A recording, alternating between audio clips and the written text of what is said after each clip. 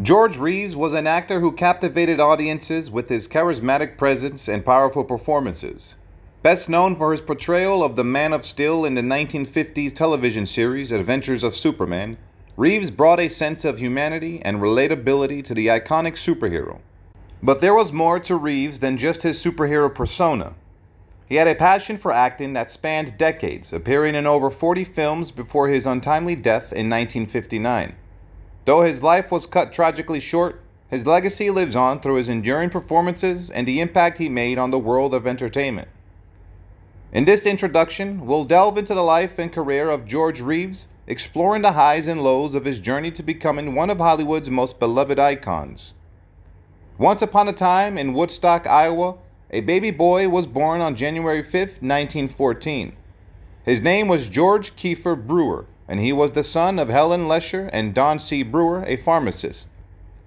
When George was still young, his parents' marriage came to an end and his mother Helen took him back to her hometown of Galesburg. Meanwhile, his father Don remained in Iowa and married another woman named Helen C. Schultz. They had 2 children together. Years passed and George's father, Don, passed away on February 18, 1969, at the age of 79. Unfortunately, he never got to see his first child, George, again. As for George and his mother, they eventually moved to Pasadena, California. It was there that Helen married Italian-American Frank Joseph Besolo. George was just 14 years old at the time, but he took his stepfather's name and became known as George Besolo. However, Helen's marriage to Frank didn't last, and she divorced him in 1932. Despite the upheaval in his personal life, George was determined to pursue his dreams. He started out as a heavyweight boxer in amateur matches before attending Pasadena Junior College. It was there that he discovered a passion for acting and began studying drama. George honed his craft by performing in numerous productions at the Pasadena Playhouse, where he met actress Eleanora Robinson Needles. She came from a well-known circus family and would eventually become his wife. George and Eleanora tied the knot on the evening of September 21, 1940, at the Church of Our Savior in San Marino, California. Their wedding was a modest affair, with George's friend and fellow actor John Wilcox serving as best man and Eleanora's uncle John Stevens walking her down the aisle. Sadly, after a decade of marriage, the couple decided to part ways and they divorced in October of 1950. Despite their lengthy marriage, they had no children together. In 1939, George landed his first film credit for his role in the opening scenes of the iconic film Gone with the Wind. With his hair dyed a bright red, he portrayed Stuart Tartleton, one of the Tartleton twins who were both vying for the affections of Scarlett O'Hara. George's role was minor, and he was mistakenly credited as Brent Tartleton. Nonetheless, his brief appearance in the epic film gave his career a much-needed boost. At the time, it seemed as if stardom was just around the corner for the aspiring actor. However, as fate would have it, it would take a bit longer for him to become a household name.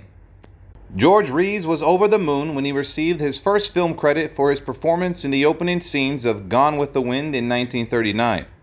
His role was very minor, but it gave his fledgling movie career a boost. Soon after, he signed a contract with Warner Brothers Studio and changed his professional surname from Besolo to Reeves, which had a more Hollywood-sounding appeal. During the early 1940s, while at Warner Brothers, Reeves appeared in B films and Hopalong Cassidy westerns.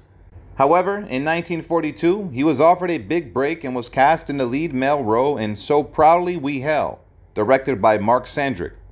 The movie chronicles the experiences of a group of nurses returning from the war in the Philippines.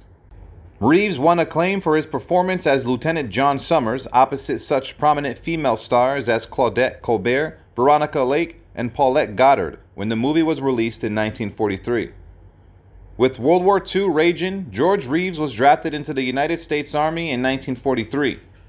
He served in the Army Air Corps as a member of the Special Theatrical Unit and performed in the United States Army Air Force's Broadway show Winged Victory. He then appeared in training and recruiting films such as Last Will and Testament of Tom Smith. After completing his military service, George returned to Hollywood to resume his film career. However, after the war, he found it difficult to land leading roles in quality films. He did, however, land a role in the Academy Award-winning blockbuster From Here to Eternity as Sergeant Mayland Stark.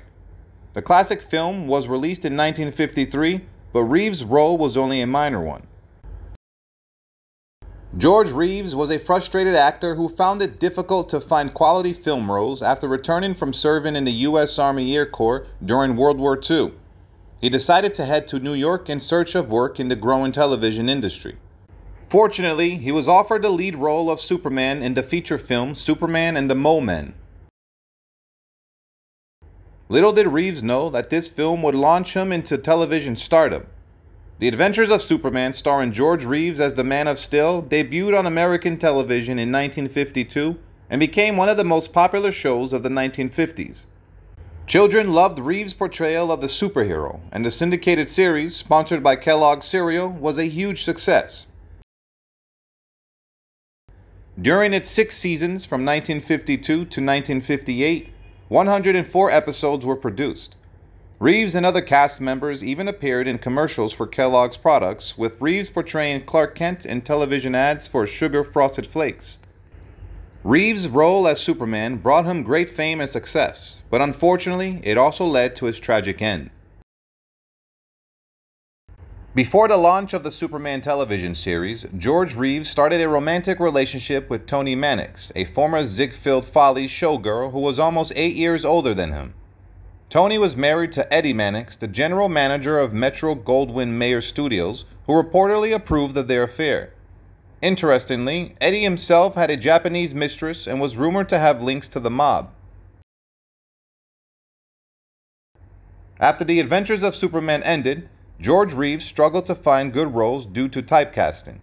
However, his fortunes seemed to improve in 1959, as there were reports that the producers of the show planned to film another season for syndication, which was scheduled to begin in 1960. George ended his relationship with Toni Mannix and started dating Lenore Lemon, a socialite from New York. However, tragedy struck on June 16, 1959, when Reeves was found dead in his Beverly Hills home. He had suffered a gunshot wound to the head. Although the official cause of death was ruled a suicide, many questions lingered. Some speculated that Reeves was murdered, while others believed that the shooting may have been accidental.